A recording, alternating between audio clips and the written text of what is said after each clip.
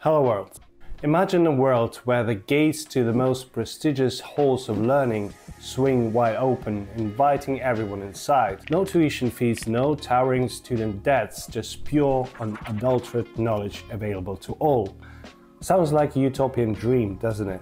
Just a few decades ago, the idea that anyone with an internet connection could access courses from institutions like Harvard and MIT would have seemed laughable. Yet, here we are, living in an age where education is not just a privilege for the few, but a potential treasure trove for the many. I remember stumbling upon MIT's OpenCourseware late one night, eyes bleary from coding. There it was, a repository of course materials from one of the world's leading technical universities, all available for free. It felt like finding a secret library where the world's wisdom was tucked away, waiting to be explored.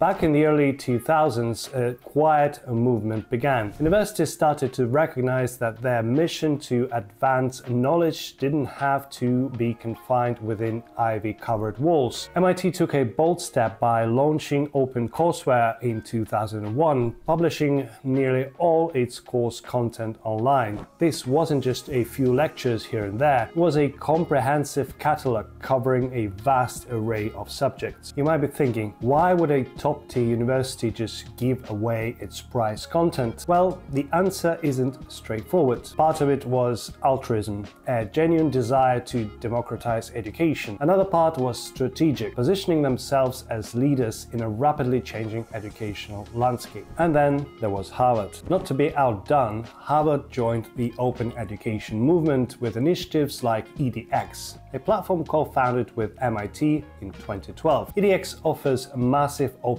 online courses, or MOOCs, from premier institutions around the globe. Suddenly, a student in Nairobi or Sao Paulo could enroll in classes taught by luminaries in their field without spending a dime. But let's not forget the grassroots players in this saga. Enter FreeCodeCamp, a non-profit organization that emerged in 2014 with a mission to make learning to code accessible to anyone willing to put in the time. Founded by Quincy Larson, a former school teacher who saw the barriers aspiring developers face, FreeCodeCamp offers a full-stack coding curriculum entirely for free. Think about it. In an industry where coding bootcamps can charge upwards of $15,000 for a few months of instruction, FreeCodeCamp flips the script. It doesn't just teach you to code, it empowers you to build projects, contribute to open source, and even gain real-world experience by collaborating on software for nonprofits. Ever heard of the saying, knowledge is power? Well, these initiatives are putting that power directly into the hands of the people. But this revolution hasn't been without its skeptics. Critics argue that free educational resources can't match the depth and rigor of traditional classroom settings. They question the value of courses without formal accreditation or the campus experience. And yes, there is something to be said for late-night debates in dorm rooms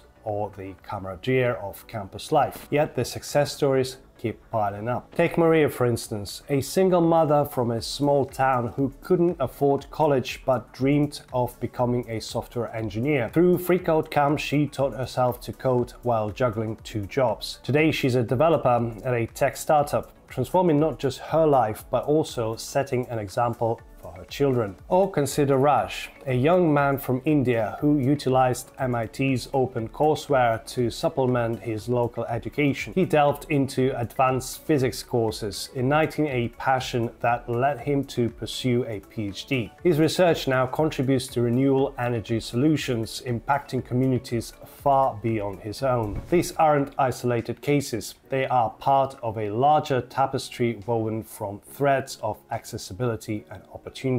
But what's driving these institutions who shared their knowledge so freely? Part of the answer lies in the changing dynamics of education itself. The internet has disrupted countless industries. Why should education be any different? Traditional universities are grappling with declining enrollment and skyrocketing operational costs. By embracing open education, they are not just hedging against obsolescence, they are expanding their reach and influence. It's a strategic strategic pivot in a world where information flows freely and geographical boundaries blur. And then there is the philanthropic angle. Many educators believe that knowledge should be a universal right, not a commodity to be bought and sold. By opening up their curricula, universities fulfill a moral imperative to contribute positively to society. It's an investment in the global intellectual capital, one that could yield innovations we can't even imagine yet. But let's get real for a moment. Access to information doesn't automatically level the playing field. There are still significant hurdles: language barriers, lack of reliable internet access, and the absence of mentorship or guidance that traditional settings provide. Open education is a leap forward, yes, but it's not a panacea for all educational inequalities. Yet,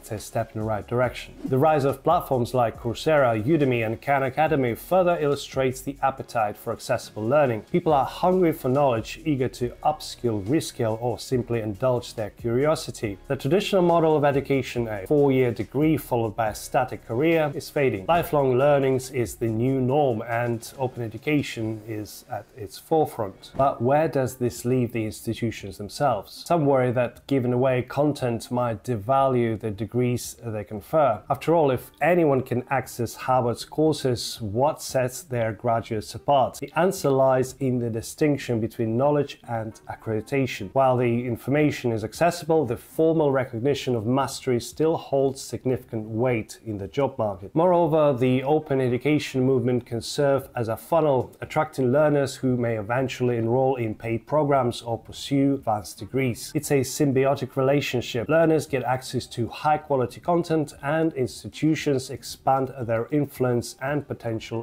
pool. Let's talk about the tech industry's role in all this. Companies like Google and IBM are increasingly valuing skills over formal degrees. They have launched their own certification programs, some of which are available on open platforms. The message is clear: if you have the skills, you have a shot. This shift aligns perfectly with what FreeCodeCamp and similar organizations are doing. By providing practical, hands-on experience, they are equipping learners with portfolios that speak louder than diplomas. Employers take notice when candidates can demonstrate real-world applications of their knowledge. But it's not all sunshine and roses. The sheer volume of available courses can be overwhelming. Without a structured path, learners may struggle to piece together a coherent educational journey. There's also the issue of motivation. Without the accountability mechanisms of traditional education, grades, deadlines, face-to-face interactions,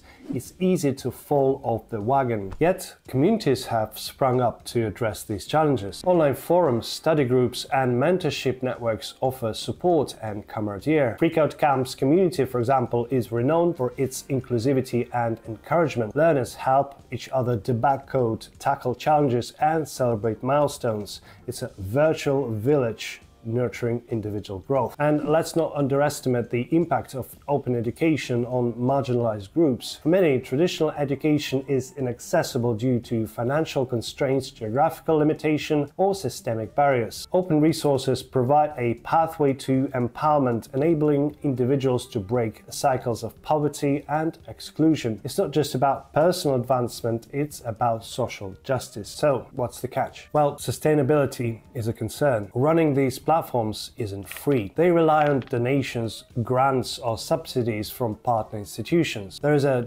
delicate balance between keeping content accessible and ensuring the platforms can maintain and update their offerings. Moreover, as more players enter the open education space, the quality of content can vary widely. Without curation or accreditation, learners may find it challenging to discern which resources are credible. This underscores the importance of trusted institutions like Harvard and MIT participating in the movement. They set benchmarks for quality and rigor. But perhaps the most intriguing aspect is the cultural shift. Education is no longer a static phase of life, but an ongoing journey. The lines between teacher and learner blur as knowledge becomes a shared resource. In forums and collaborative projects, experts and novices alike contribute, learn, grow together. Isn't that a revolution in itself? On the grand scheme of things, open education initiatives are reshaping how we think about learning. They are breaking down barriers, fostering innovation, and democratizing access to knowledge. While challenges remain, the momentum is undeniable. And so the story continues. Open education is not a finished chapter, but an unfolding narrative. It invites us all to participate, to learn, to question, and to contribute. Whether you are an aspiring developer, a curious mind, or a seasoned professional looking to upskill, the doors are open. The revolution isn't just being televised, it's being learned one course at a time. If you have enjoyed watching this video, you'll surely love the next one. Make sure to watch it too. Please like, share, and subscribe.